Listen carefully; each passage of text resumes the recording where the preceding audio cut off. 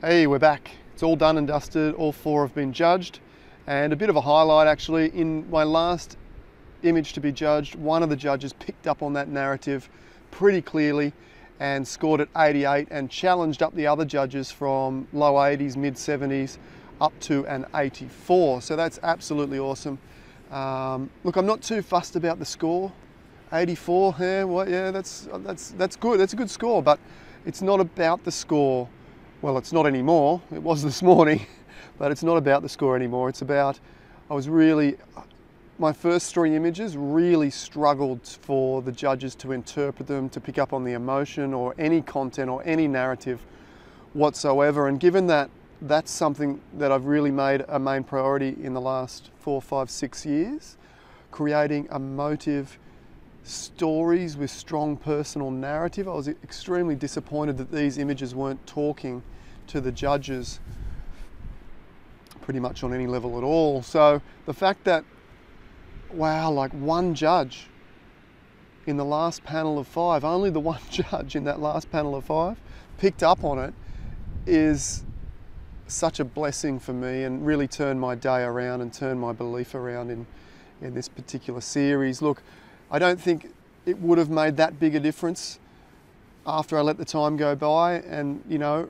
as I said in the previous video, doubts are good. It's good to doubt, to really solidify if this is the way that I want to take this particular body of work. And to be honest, this body of work, the reason I didn't enter it in the States was because I felt it was really young and rather it hadn't matured yet. So I wanted to give it that extra 2-3 months to mature, and it has matured, but I still think it's a very young body of work that needs to be worked a little bit more. So I'm looking forward to getting into a studio space in the next 2 or 3 months, and I want to experiment with cyanotype and platinum style, old school, darkroom kind of printing techniques, and hand tinting and hand toning and hand coloring these images to get that feeling and emotion. But what I'm really excited about is I really want to craft these images myself with my own hands. I think I've been missing that. You know, the cameras these days are so incredible. You essentially, within the first couple of months or 6 months or so, you really got those settings and whatnot dialed down. So it's a case of pressing the button, wow, that's a pretty good image, great. And then you run it through Photoshop and you might do a few presets and a few actions and a few this and that. And look, I like to add more personal touch to my images than just a preset or two, but how much of that, my own craftsmanship, is really going into my work? I'm pressing a button, I'm applying a few Photoshop filters, and then I send it off to my printer. As incredible as Paul Jarvis is over in Perth there, Perth Pro Lab, you know, I want to take control of some of that artistry and some of that craftsmanship and take the level of communication through this series from start right through to finish. So the images I'm using are a very blurry, plastic, horrible lens, but it's producing these very ethereal, foggy, blurry images which really suit the story that I'm trying to tell really well, because within the anxiety and depression, if you've ever experienced it, you might have also experienced the fog and the lack of clarity within your thought process that comes with.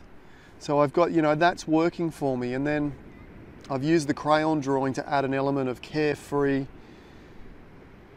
You know, a lot of the depression and anxiety in my world comes from concerns, worries, stresses, expectations, you know, and what other people think.